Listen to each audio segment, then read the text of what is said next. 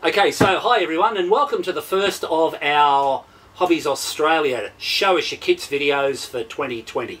It's a new year, it's a new look, and we're going to get straight into it with a shipment that we received on Friday from our friends in South Korea at AFV Club.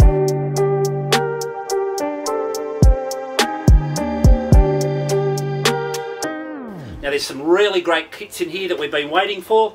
If you're into ships, the 1700 Waterline series, the KNOX class frigates, really nicely done. Not a heck of a lot of detail, but look, it's 1700 scale and it's a model of a ship kit that we've not seen for quite some time. Apart from that, what have we got? We've got a restock of our egg planes and our toon tanks. Some really nice models here from AFV Club. Things like the F104, the KV1 and KV2 tanks, and also the Panzer III.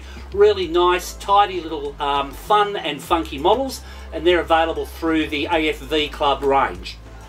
In the 135th, lots of exciting things, some new kits in this shipment, and also some returns to stock of some of our old favourites. The SCHWIMMWAGEN in 135th, normally only seen in this country from Tamiya, but we've got now the AFV Club offering. Really tidy, nicely moulded, finely detailed kit. If you're a fan of German subjects, this is going to be on your must-have list.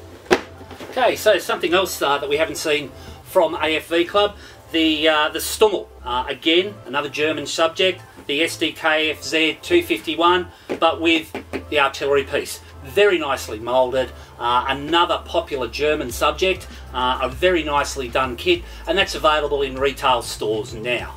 So while we're talking about re-releases and reissues of some current or very popular kits, we've got back in stock now the LCVTP Mark V, used by the American Marines in Vietnam, also used by some of the Allied forces, South Korea, the Japanese military.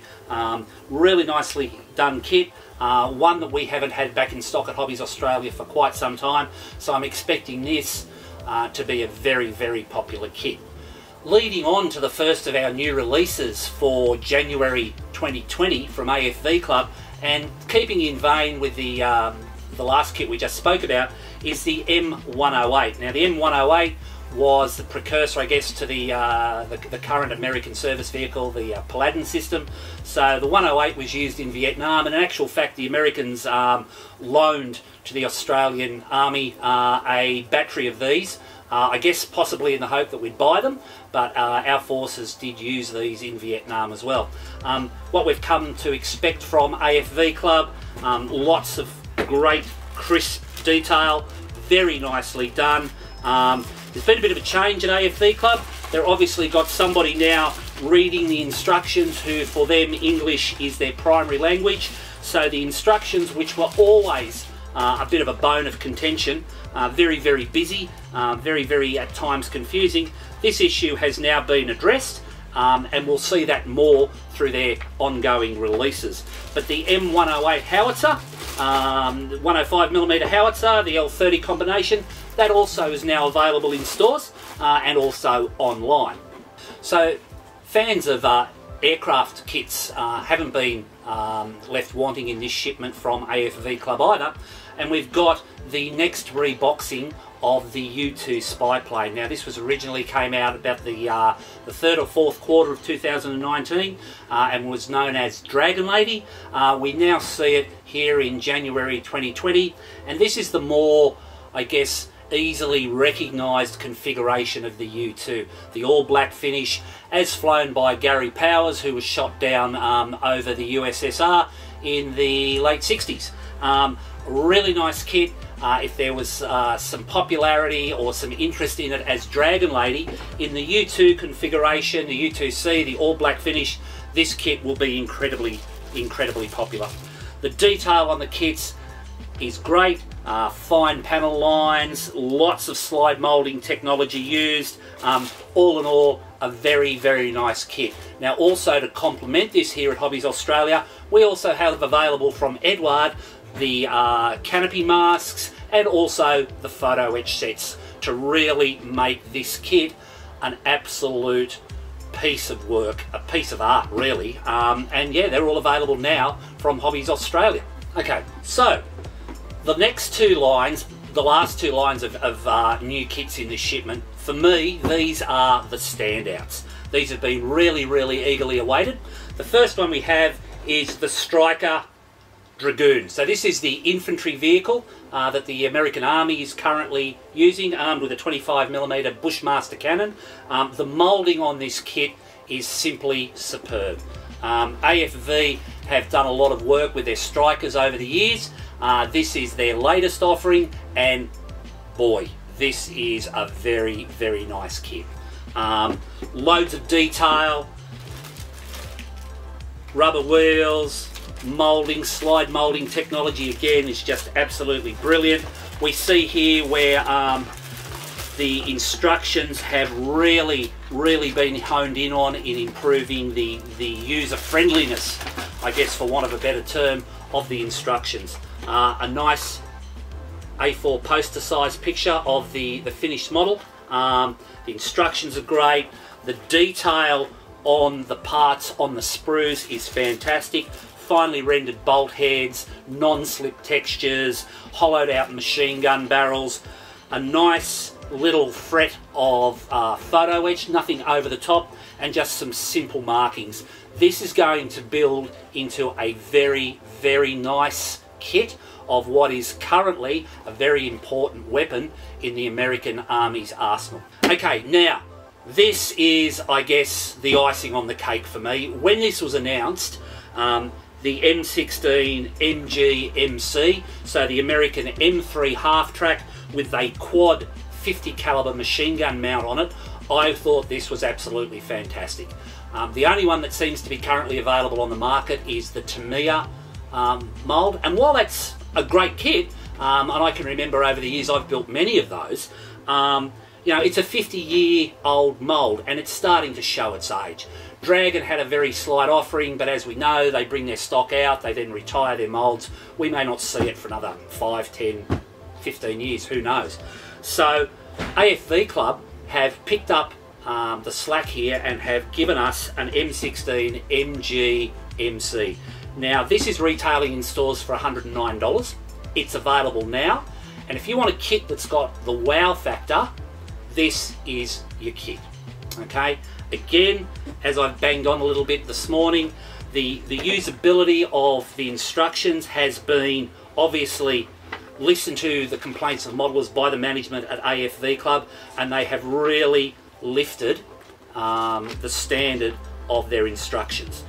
The parts, interestingly enough, we've got two different colours of plastic in here. We've got the traditional AFV olive green, sharp, crisp, really nicely done, but then we have a darker green, which I'm not overly familiar with. I don't know if AFV Club are changing their manufacturing processes, or possibly they may have subcontracted some of this work out.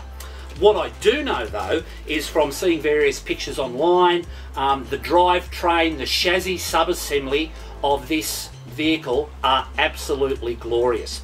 There is a little bit of flash on here, but not a heck of a lot, and careful removal with the back of a knife blade or a seam scraper or a ceramic scraper will fix up all those issues. This will build into a very, very nice kit. Part fit seems to be as we would expect from AFV Club. So if we take our time, if we measure twice, if we cut once, there shouldn't be any real issues producing a first-rate kit.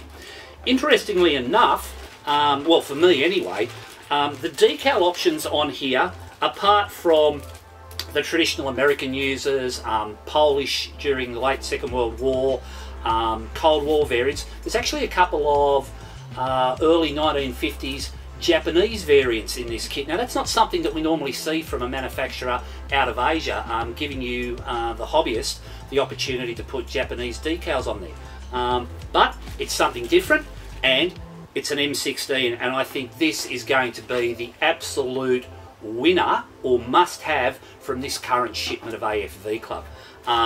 Lots of parts. We'll put up pictures of the sprues shortly. The detail is there. Everything that we would expect from AFV Club is present. You know, sure, can it be improved? by all means, when can't a model be improved? Whether that be drilling out exhaust pipes or gun barrels, rendering telephone cables, that sort of stuff. But this kit, out of the box, will be a very buildable and a very, very acceptable model of what ended up being a very important weapon in the American arsenal at the end of the Second World War.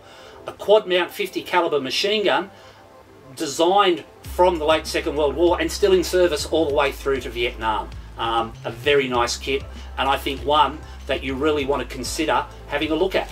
So that's it, a quick, very quick overview of our January 2020 AFV Club delivery here at Hobbies Australia. Moving forward, you're going to see lots more of these videos. We sort of got them down pat a little bit last year. This year we've come out with some new ideas and some fresh approaches. Lots of things happening here. We've got representation heading to Nuremberg Toy Fair at the end of this week, where we will be submitting to various model manufacturers no less than 60, that's right, 60 Australian subjects for potential models, injection models, also some die cast for 2020 and beyond. In coming weeks, I've got 2 shipments of Eduard arriving, and that is some really great stuff in there. We've got Super Bugs, we've got the Royal Edition of the P51D, which is a reboxing of Eduard's Chattanooga Choo Choo. But the most important thing, the real wow factor in the next couple of weeks, is Trumpeter is arriving, and in that shipment will be finally the 1/200 Titanic. If you're coming to Toy Fair in Melbourne in early March, we'll have a sample down there, but stock will be available from approximately the middle of February. We've been waiting for over 12 months for this kit, and from all intents purposes, this kit has really been worth the wait. So if you really want to keep up to date with what's happening at Hobbies Australia with our further shipments of Eduard, AFV Club, Trumpeter, all these great brands, Vallejo that we keep, hit the subscribe button, and let's make sure that we get to talk to you more often. So guys, that's it from me here at Hobbies Australia. Until the next time I ask you to show us your kits, it's goodbye from me.